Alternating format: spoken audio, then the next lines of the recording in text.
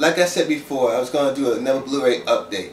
I'm not going to call it Blu-ray update number 3. I'm going to call it Blu-ray update 2.5 since the last update was kind of close since last week.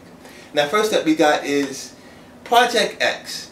Now, a lot of people, well, a lot of reviews I saw on YouTube, some of them hated, some of them liked it, some of them were in between. So I had a lot of mixed reviews from some of the reviews I heard. Like, some of the older reviewers didn't like it, some of the young reviewers did like it. Me, I'm kind of in between. I don't know if that makes me old or young, but this is a movie that doesn't really need a script. It's just like non-stop partying and just having a good time.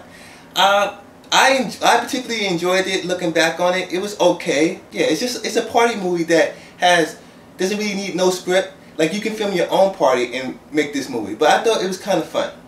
Now the next movie I got, which I think I got robbed for, which is one of my favorite movies of 2011. I got robbed at Best Buy. They wanted about $20 for it. I said I wasn't really going to pay $20, but I said, you know what the heck, and that's 50-50. Now I paid $20 for it and doesn't even have a DVD with it, but I think it was worth it because it's one of my favorite movies of 2011. It's about cancer, but it doesn't show disrespect to cancer. It shows how to deal with cancer for the most part. Seth Rogen, anything he does, anything Seth Rogen does, I enjoy.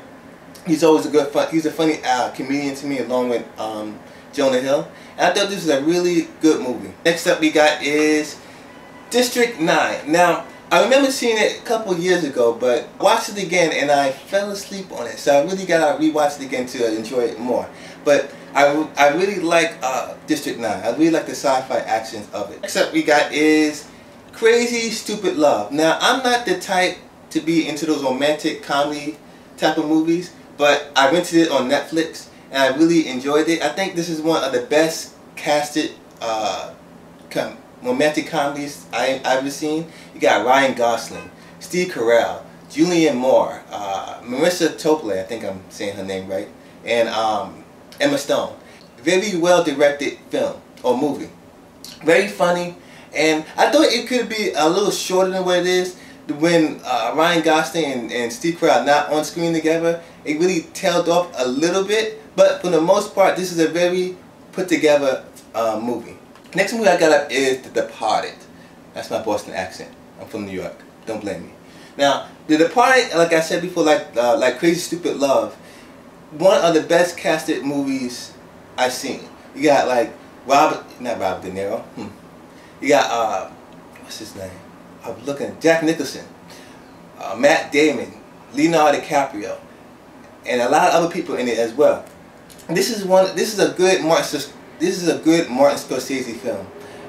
Now, I'm not really a big Martin Scorsese fan, but I like The Departed, Shutter Island, and I like The Taxi Driver. Those are 3 of my favorite Martin Scorsese films. Now, I haven't seen Goodfellas because I got Netflix, but I got that coming on the way. But The Departed is one of those crazy movies that every story twines in together, and they done it really well. But the story at the end is kind of really messed up, but I really enjoyed this movie, and Jack Nicholson does a great performance in this movie, along with Mark Wahlberg in here as well. I think this is a good movie, a good crime movie from Martin Scorsese. Last but not least is, like I said before, I'm going for completing my Christopher Nolan collection, and I found this at a great deal. Kind of makes up for me buying $20 from 50-50, and that's The Prestige. Now, The Prestige I got at Best Buy for about $7.99.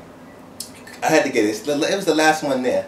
So I got The Prestige, and I still love it. Now, I thought some of the story has a little plot holes to it, but I really do enjoy it. This is one of my favorite movies. If I take out The Dark Knight and Batman Begins, this is, wow, my third favorite movie behind Inception, Memento, and this will be coming third. But for me, Chris Nolan can never really disappoint me. So, but this movie, I thought, it's a little plot holes, but overall it's a good, solid movie, and I enjoyed it. Those are my Blu-rays I picked up for the last couple of months. Hope you guys enjoyed this video. Stay tuned for next Tuesday. I'll be doing a Heroes montage. You won't see my face, but you'll see one of my videos, and that's be coming out next Tuesday. And if you haven't checked out my other Blu-ray update that I did last week, click right here or right here, whichever way fits the annotation. But check that out, and also check out my Flashback Wednesday with Jurassic Park. And hope you enjoyed this video, and see you next time.